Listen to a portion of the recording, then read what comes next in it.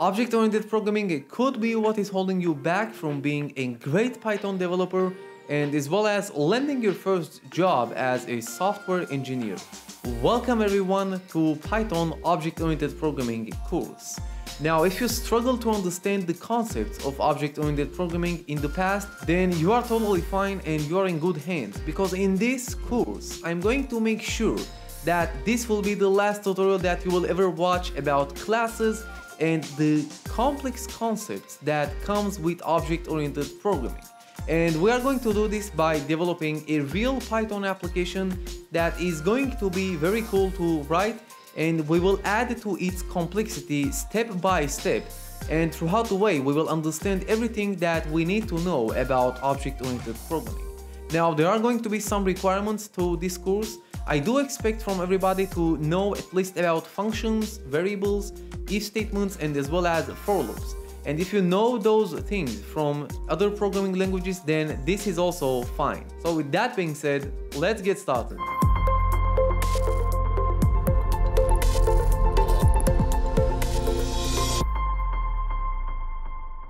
Now, to explain why you should write object-oriented programs, I will explain the concepts based on a store management system that we will start developing together.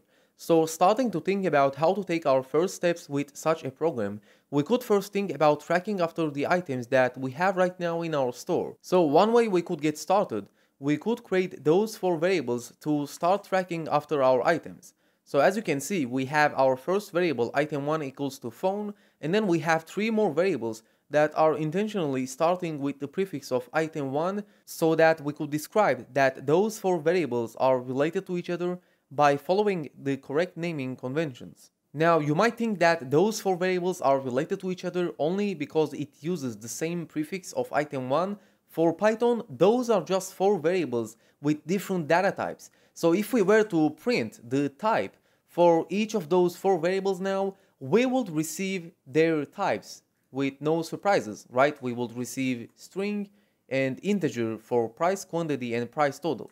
Now, I want to focus on those specific outputs right now because, as you can see, for each of the types, we also see the keyword of class. Now, this means that those data types are actually instances of strings or integers. So in Python programming language, each data type is an object that has been instantiated earlier by some class, and for the item1 variable, that has been instantiated from a string type of class, and for the price, quantity, and price total, those have been instantiated from a class that is named int, meaning integer. So it could have been nicer if we could tell Python that we want to create a data type of our own. It will allow us to write a code that we can reuse in the future easily if needed. Now, each instance could have attributes to describe related information about it, and we can think about at least some good candidates for attributes we could have for our item data type, like its name, price, or quantity. Alright, so let's go ahead and start creating our first class. So I will clean everything from here and we'll go ahead with it. So it is going to be divided into 2 parts. The first one will be the creation of the class, and the second one will be the part that I will instantiate some objects of this class. Now, when I say creating an instance or creating an object, basically I mean to the same thing. So you might hear me saying one of those. Alright, so let's go ahead and say class, and then this needs to be followed by the name of the class that you want to create. So we would like to give it the name of item. And then inside of this class, in the future, we are going to write some code that will be very beneficial and very useful for us, so we won't repeat ourselves every time that we like to take similar actions. But for now, temporarily, I'm going to say here pass, so we will not receive any errors inside this class definition. Alright, so now that we have created our class, then we are allowed to create some instances of this class. So let's go ahead and say item1 is equal to item. And that action is equivalent to creating an instance of a class. Just like if you were to create a random string, then you will say something like the following: this is equivalent to this one as well. So it is very important to understand how classes are working in Python. So I will delete this line because this was just for an example. And now I said that we are allowed to assign some attributes to instances of a class. So let's go ahead and start creating attributes, and that will be achievable by using the dot sign right after the instance of a class. And here you can say that you want to give it an attribute like a name that will be equal to phone, and item1.price could be equal to 100, and item1.quantity could be equal to 5, for example. Now in that stage, you might ask yourself, what is the difference between the random variables that we have created to those 4 lines? Well, here we actually have a relationship between those 4 lines because each one of the attributes are assigned to one instance of the class. And I could prove you this by going ahead and try to print the types of item 1 now, and as well as the types of the attributes of name, price, and quantity. Now with name, price, and quantity, we are not going to have any surprises because we assigned string type attributes to the item object. But if we were to print that, then check out the result if I was to run this program.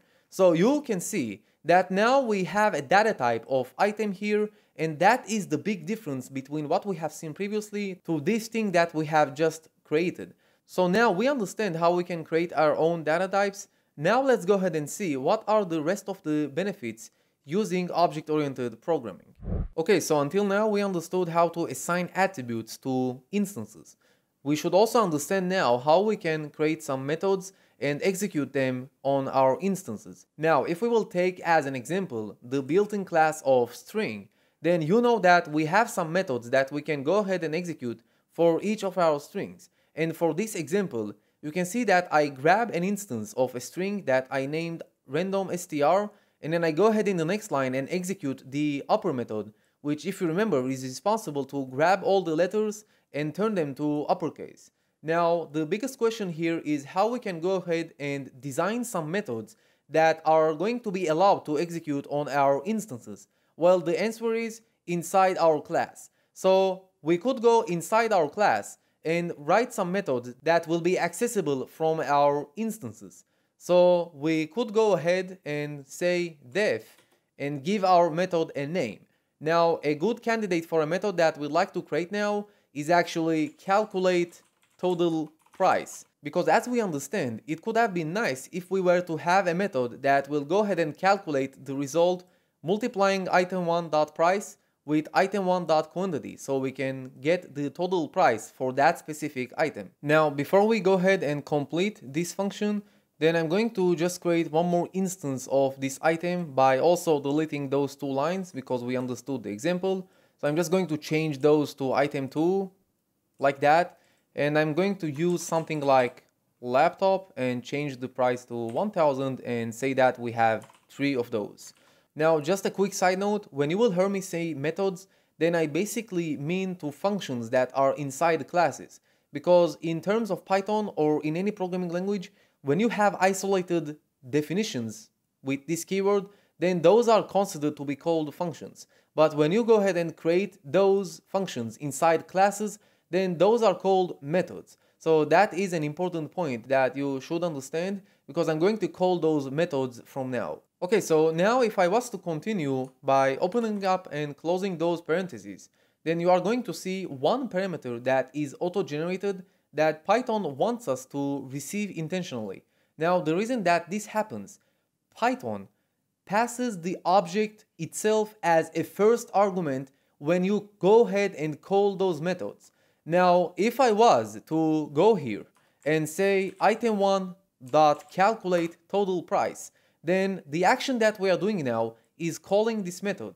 But when you go ahead and call a method from an instance, then Python passes the object itself as a first argument every time. So that is why we are not allowed to create methods that will never receive parameters. Now, you will see this if I was to remove the first parameter and say something like pass. Now, if I was to execute this program now, then you are going to see type error, calculate total price takes 0 positional arguments, but 1 was given. So in simple words, what this exception says is that Python tries to pass 1 argument and you are not receiving any parameter. So that is very problematic. And that is why you always have to receive at least one parameter when you go ahead and create your methods.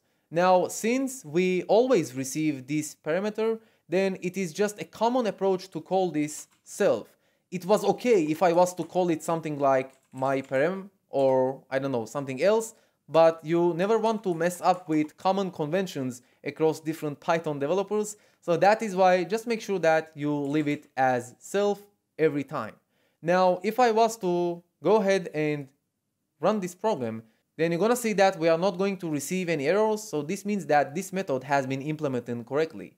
Now let's see how we are going to benefit from creating this method, because it should go ahead and create a calculation for us using price and quantity. So I will intentionally receive here two more parameters, which we could name just x and y for now, and we could just say return x multiplied by y. And now I will go ahead and pass in here two additional arguments, and it will be item1.price. The second one will be quantity. So that is going to work because when you call this method, in the background, Python passes this as an argument, and then it passes this second argument, and then this has been passed as a third argument. So that is perfect. And if I was to run that and actually print this, so excuse me for running this before printing it. So I will surround this expression with this print built-in function, and I will run that, and you're gonna see 500 as expected. Now I could do the exact same thing for calculating the total price of our second item. So if I was to grab this and paste this in this line and actually change this to item 2 and change this one to item 2 and as well as this one, then I would receive 3000 as expected, and that is how you can create a method. Alright, so we have learned about the basic concepts of object-oriented programming.